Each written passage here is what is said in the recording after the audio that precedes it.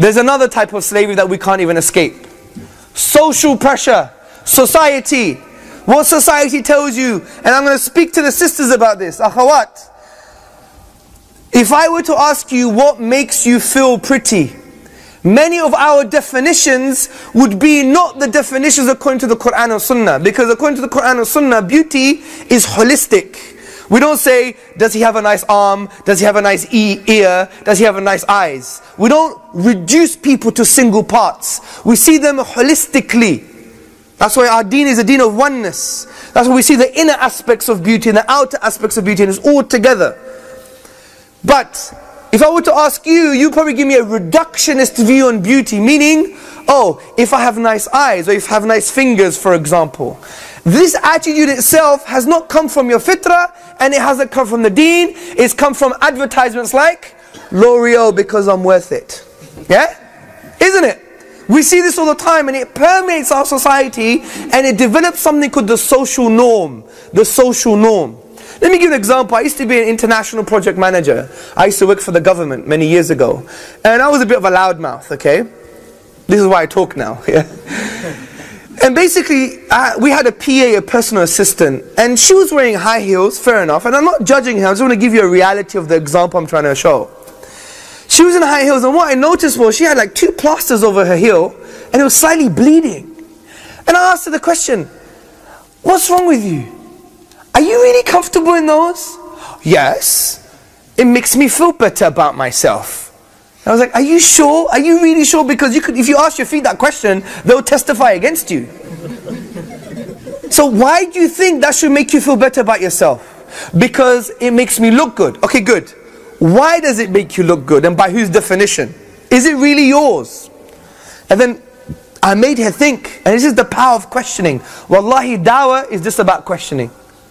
The Quran gives you questions. وَفِي أَنفُسِكُمْ أَفَلَا تُبْصِرُونَ. And in themselves, do they not see? أَوَلَمْ يَتَفَكَّرُوا فِي أَنفُسِهِمْ. Do they not reflect within themselves? أَفَلَا يَنْظُرُونَ إِلَى الْإِبِلِ كَيْفَ خُلِقَتْ. Have you not seen the camel and how it was created? Questions, questions. Allah doesn't always give you answers. He's giving you these questions to direct you through this madness of life, to come to a conclusion that Allah is one and that He should be worshipped. So use questioning as well. Use the power of the Quran. So when you give them the tools of questioning, they're like, you know what? And then she took her shoes off. Because she understands this is not really me. It's not in line with my fitrah. It's a socialization. It's been as a result of the media. And you know why human beings are social animals? I did psychology at university, and one of the reasons are that human beings by their very nature, they want certainty. They want certainty. They want to feel certain. They want to have yaqeen. If they don't feel certain about something, including their own beauty, they go to society, because it's like almost like the most powerful thing around them, because it's a consensus, it's the masses, and they will adopt what the society says. This is why, brothers, how many of you have daughters? Put your hand up. May Allah bless your daughters, many of you. Let me give you some advice. Make sure from a very young age, your daughter feels she's intelligent. Your daughter feels she's beautiful. Your daughter feels she's beautiful outside and inside. Because if you don't, as a father, I know it's very hard because you're from the Asian subcontinent, words like love and being soft and nice is not part of the culture. Get over it. This is your jihad al-nafs. Because the sunnah is like this. The Prophet ﷺ used to kiss his grandchildren. He used to have mercy on them. He used to say, Ya Allah, I love so-and-so, so love so-and-so. So at the end of the day, we have to break through this. It's not just good wearing beards, having long robes, and looking the part. But if our hearts are messed up, what is the point? Because even goats have beards. It's dead protein, isn't it?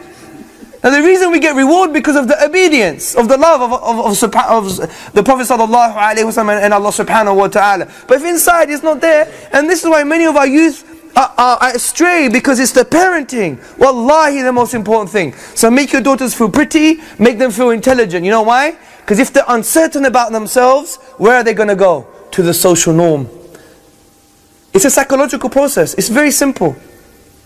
And there's 2 processes for this. It's called informational social influence and normative social influence. And you don't have to know the technicalities in the academia. The point is, it's almost an established fact, society counts. This is why in the sunnah, the Prophet ﷺ would go to the influentials for the da'wah. Because the tribesmen would influence their people. Do you see the social effect? So make sure our daughters and even our brothers, they feel confident with themselves, they don't have low self-esteem. I travel the whole world, brothers and sisters. And what I see from our youth, low self-esteem, no confidence, no ability to talk, no ability to say something good about the deen, have an inferiority complex. And it's not their fault, it's not the deen's fault, it's the parents. Wallahi, it's the parents. And we need to fix up. All of you are future parents. So we need to instill this confidence from the deen inside them. So they could be people who go out there and they are people of Tawheed. Because Tawheed, what does it do? It should make you think you could take over the world. That you could move mountains by the will of Allah Azza wa Jal. Why? Because this is real Tawheed. You know, we always think, uluhiyya, rububiyyah, asma wa sifat, all the categories of Tawheed. Yes, this is academia. This is academia.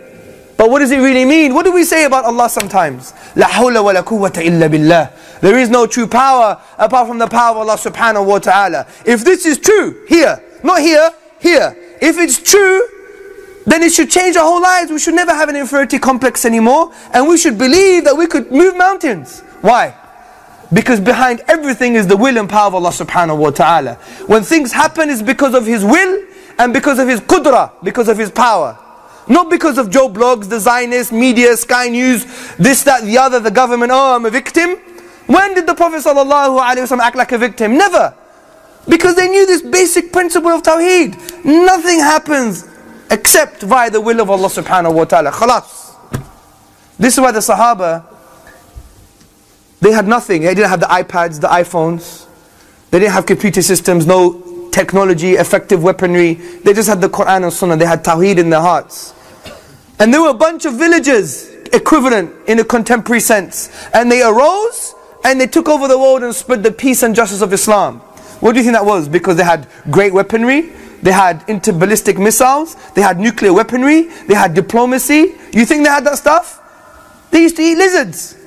What are you talking about? It's because they knew Allah now. They knew Allah. And when they saw creation, they never said creation has intrinsic power. Meaning that this piece of creation, whether it's human being or an obstacle, that has the power to change my destiny. Then you know, it's Allah Azza wa Jal.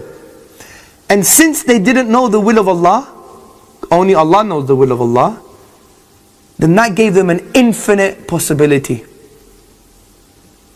This is the empowerment of Tawheed.